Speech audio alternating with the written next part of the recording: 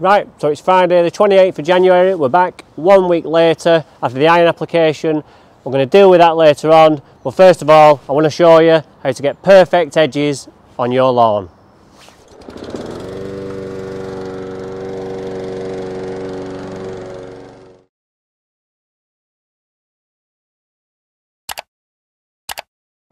So the job I want to do today is I want to re-emphasise the curves of these edges. They've not been done for a few years and the customers asked me to get them nice and defined again. They go all the way around here. I'm only going to do 2 here today. I've not really got time to go all the way around, but we will get onto that. These have been done last year because that was done last year and the year before. So this bit was done about 18 months ago, and as you know that bit was done this year, but it has crept over quite a lot. You'll be surprised how much the grass has actually grown over. So because obviously every time you mow, you're like, it's like rolling dough. It stretches it out and it gets further and further. So that's what happens with the grass as well. So I'm going to get my edging tool out after, but first of all I'm just going to go along with my hands and knees and pick all these leaves out to expose the edge, and then it gives us a better idea of what we need to do today. So let's crack on.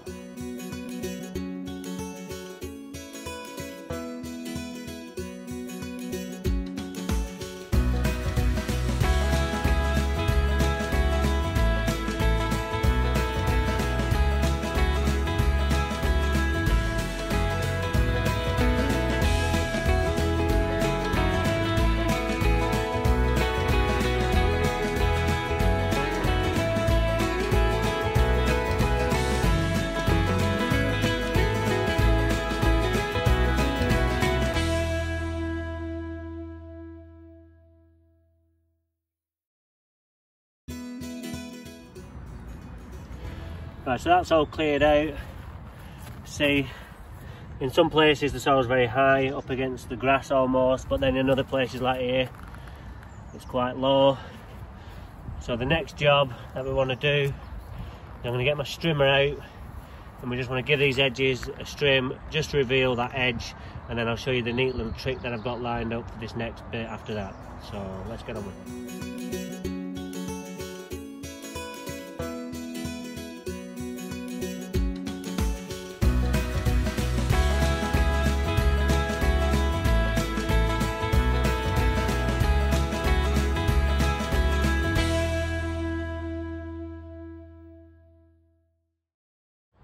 Well, so you can see that the definition's already started coming back, and some of you might say, well, that's good enough for me, and you'd be quite right to say so, but I just want to go a bit further, because what I want to do is I want to get rid of all that moss growing on the side, and we really want to define those edges even more, and I'm going to do that with the edging tool. But first of all, I really want to just take a slither off. You know, I don't want to just edge that bit there. I think I'm going to whip a bit of the lawn off and take it back a couple of inches.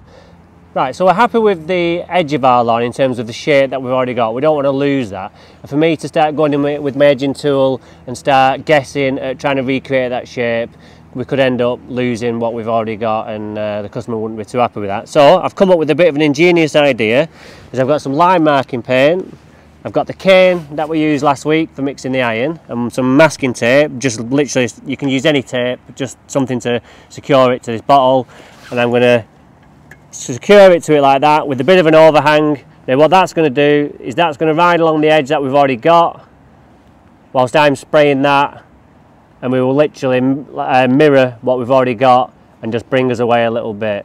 I hope it works, it should.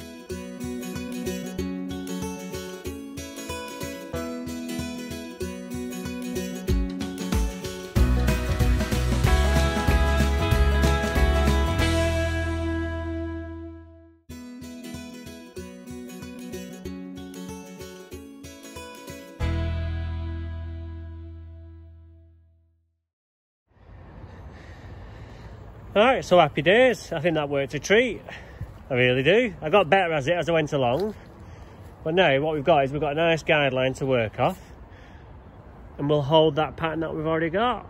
I've just had a Dragon's Den idea. What do you reckon? Do you reckon they'd have it? Do you reckon we could mass sell it? I'm not so sure. But maybe there's something in it. Who knows? And we'll never find out. So, next job. I'm going to get my edging tool. Oh, and by the way, those here who are now saying, he does do aeration, he does. I don't, I'm literally just stuck that fork in the ground just to keep it upright and for me to leave my edging tool on. So I don't have to bend all the way down and pick them up. Alright, so I've got my edging tool, it's very old this. It's bent. It's because it's been used for everything. It's been in a cement mixer, it's lifted flags, it's just a go-to tool for things when you just haven't got that specific tool. Edging tool always comes in handy. Now there's two sides to every story. Got a flat side and like the weld side.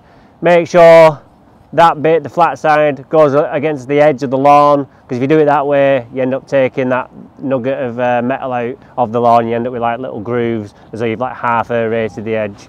So just another little tip for you.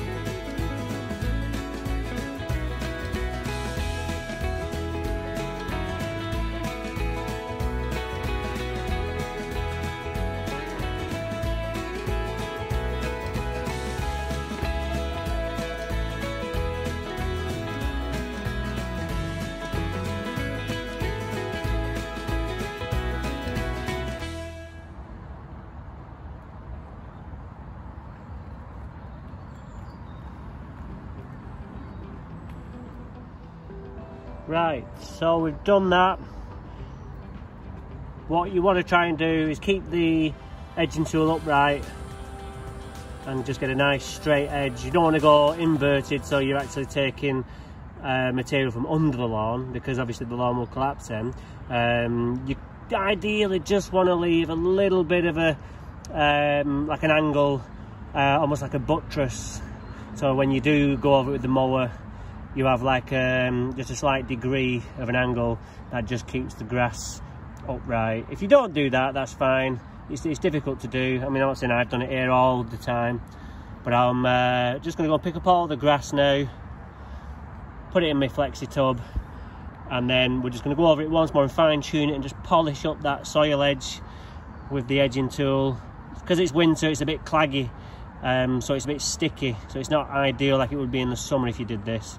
But like I said earlier, this is just one of the jobs you can get on with whilst the lawn's not doing much, or if you've not got much to do in the garden. This is a nice thing to do, and it has a real nice effect, and just gets that definition and makes the lawn look like a new lawn in itself, really.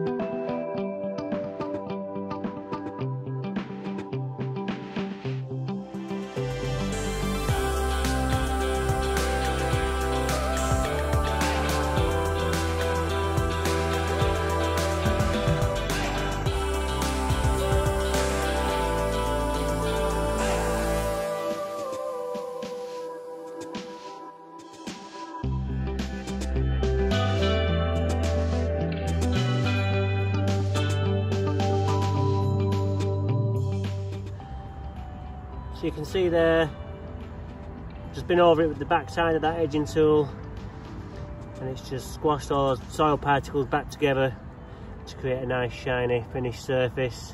You could keep going with that, and you could probably get like a plasterer's trowel out and get an even better finish, but for me today I'm happy with that. Next job is I'm not going to get the strimmer out and just undo all my hard work because it's too aggressive. I've got a pair of scissors and I'm just going to go along the edge and just cut all those bits of grass off. They'll fall into the border, and then to finish, that's why the fork's here. Again, not for aeration purposes, so we can fork the border a little bit and just leave it all nice and bonny. And then we'll have a look at what we did last week.